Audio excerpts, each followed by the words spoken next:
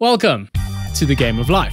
Your mission objective: get off of autopilot when you are in social situations so that you can be present, that you can be mindful, and you can allow social interactions to flow smoothly and effortlessly so that ultimately you can be your best social self. If you're anything like me, you may feel as though your brain is constantly, as mentioned, on autopilot. It's doing whatever the hell it wants, right? It's going off in this direction, in that direction.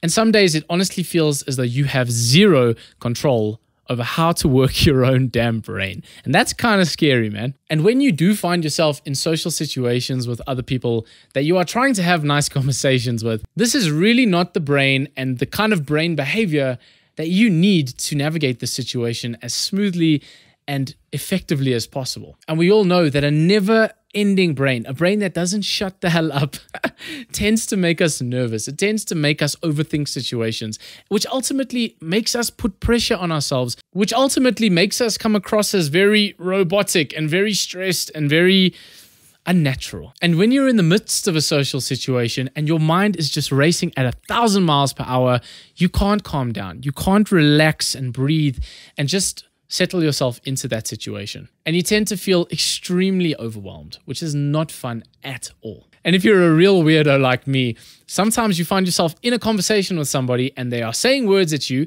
but instead of being there and really listening and taking in whatever the content of their message might be at the time, your brain is already 10,000 steps ahead thinking about the perfect thing to say.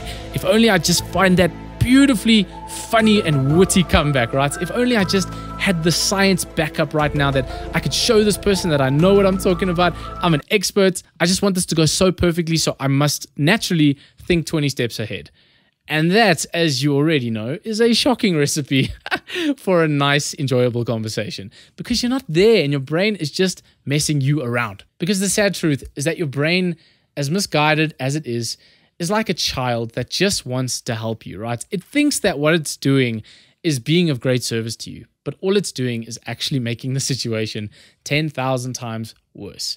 And I'm sure you know that by now. If you're new to the game of life, welcome. My name is Niall Higgins, and I went from playing video games to playing the beautiful game of life. I literally went from being the most awkward, shy, and just embarrassing kid who was struggling with Tourette syndrome to giving speeches around the world, to helping other people develop their social skills and self-development, but most importantly, building lifelong, incredible, and fulfilling relationships. Let me tell you something. If I could do it, you can do it too. And to do this, I'm going to share a very simple and very powerful framework or strategy with you today that's going to help you finally overcome this nervousness so that you can finally be totally present in whatever social situation you find yourself in so that you could start to be considered the social savage at all the parties. To be a quote-unquote social savage, you need two things. You need relaxation and you need presence. My framework is called the PAPER framework. Here's how this very simple but powerful acronym of PAPER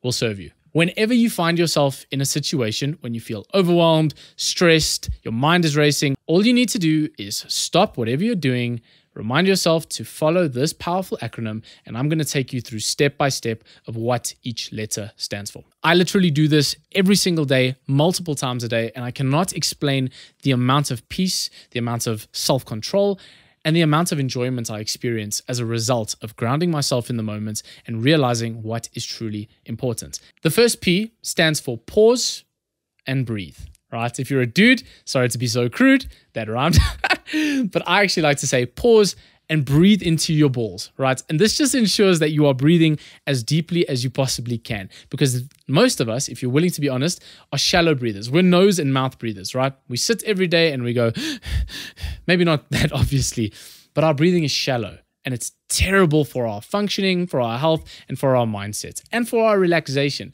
which, as I'll remind you, was the first key tenet to this process. So what I actually like to do for this step is literally take a step back. This kind of signifies that I am literally taking a step back from my life to take a moment to just come back to myself, pause, and breathe. All the way down, and then out. And you can do this one time, you can do this 3 times, do it as many times as you need for you to literally tell your own brain that you are taking a step out of the game. It's almost as though the bell is rang in a boxing match and you as the boxer are taking a step back to reassess the situation, to come back to yourself and to your coach and to relax so that you can approach the next moment the best way you can. Let me tell you that if you just simply focus on your breathing as consciously and often as you possibly can, your life will transform. So if you're one of those people that think, oh, breathing is like so lame, we all breathe anyways, just do this. And I promise you now, it's going to be like night and day for you. The next step is A, which stands for awareness. And more specifically, awareness of the present moment. Everything that's going on outside of you, but not only that, but the things that are going on inside of yourself too, and in your own body. When you become present in your own physical reality, you firstly remind yourself that this situation is safe. Right now, there is nothing currently going wrong in my life, because the truth is, if there was a crisis situation on hand, you wouldn't have time to pause for this framework. So the very fact that you stopped, taken a breath, and have allowed yourself to be in the present moment signifies to you and to your brain subconsciously that you're safe and that you can relax and come back to yourself and breathe. If this is difficult for you in the beginning, because it definitely can be, right? If you're not used to inhabiting the present moments of your life, try listing all 5 of your senses. Look around you and ask yourself, what do I see? What do I hear? What can I smell? What can I touch? And what can I taste, right? Just doing those 5 little checkpoints will really show you that it's actually not that hard to come back to the present moments. Already at this stage of the game, you'll feel so much more peaceful and so much more in control of the mind wandering and the panicking. You'll already notice that you are so much more present, so much more in the moment of that social interaction. And that could really be the only advice you need in order to calm yourself down. Another strategy is to mentally or even verbally ask yourself the question, what am I feeling inside right now? And can I allow this emotion to simply exist in my body? That question alone takes away the power over what emotion you are feeling at the current moment, whether that's anxiety, whether that's stress, whether that's the fear of saying something wrong. It really just allows you to sit and deal with that emotion as though it's something of a child that needs tending to, that needs care and love. And what happens when you usually give a child attention when they are upset, or when you actually show them love and support and kindness when they're crying? The child tends to stop crying and actually comes back into the moment and suddenly forgets about all the drama that just happened 5 seconds ago. You are literally doing the same for yourself. You're essentially self-parenting yourself. And this can be profoundly useful and effective. Speaking of kids, right?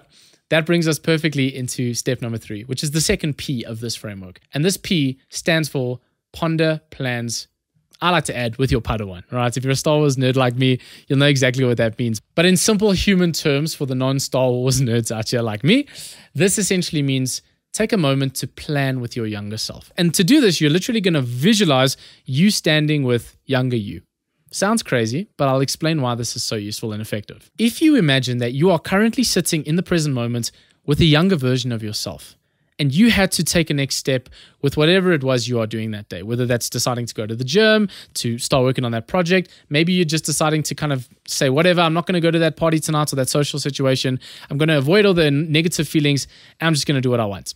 But instead, you think to yourself, I'm with younger me right now. What would you do for the younger version of yourself in their best interests? If you were their parent, and if you were going to be a half-decent parent, you would understand the fundamental truth that sometimes making a child do what they don't want to do, which is an activity that would benefit them in the long run, is something you have to do. Despite the cries of the child, despite the anxiety, despite the stress, you know as the parent or the higher version of yourself that by making yourself do the right things, even when they don't feel comfortable, this will lead to an outcome that you would ultimately want for your younger self. You never want to see your younger self suffer, or any child for that matter of fact. So a lot of the times I find that for me and many other people, when we consider the effects or the consequences of our own actions, we are very quick to kind of say, whatever, I'll suffer the consequences tomorrow. Don't give a shit, right? No problem. It's tomorrow me's problem. But when you think about your younger self and you realize that everything you do right now will essentially lead to the outcome that younger you will experience, or your child would experience as if you were a parent making those decisions, you suddenly become a lot more conscious of the decisions you are making. And this really allows you to be effective, to be smart, and to live true to what actually matters and not what you feel. Ponder plans with your younger self, or ponder plans with your Padawan. May the force be with you. Sorry, I had to.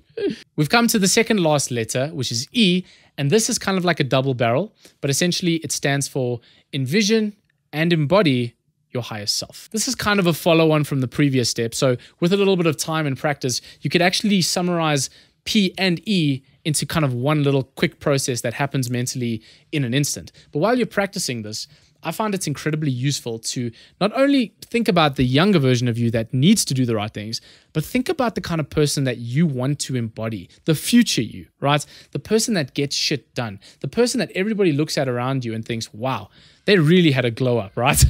They really are an inspiration and somebody that I would like to be like. But more importantly, somebody that you are proud to embody and to become. Todd Herman discusses this so well in his book, The Alter Ego Effect. Essentially, the premise of his argument is that if you so decide that you want to take on any quality, any trait, or any characteristic for yourself in any situation, whether that's social or otherwise, you can do that. Simply because we as humans think and are so stubborn as to believing that we are this person. This is our personality and we can never change. But here's the question I have for you today. Have you ever been confident in a situation, even though you are technically a shy person? Have you ever been angry with a friend or with your spouse, even though you've been known by all of your friends to be a very calm and placid human being? Have you ever done something a little bit unethical, something a little bit wrong, even though you do know deep down that you are a person with good morals, good values, good ethics, right? But you still did these things, unfortunately, maybe because of situation or circumstance. This should prove to you, or at least prove Herman's theory, that you as a human being can take on whatever characteristic you need in whatever moment you find yourself in. If you are in need of confidence, the trick is not to think to yourself, I'm confident, I'm confident, I'm confident, all these affirmations and nonsense like that, right? The trick is to actually envision somebody that you look up to and respect and almost take on that version of them inside yourself. Or alternatively, you could think about what is the highest version of me that I could imagine. The version of me that has the confidence, that has the values, the respect, the authenticity. And you can decide right now whether or not to embody your higher self or if you'll just stay on autopilot. The catch is, you don't have to be him or her in the future.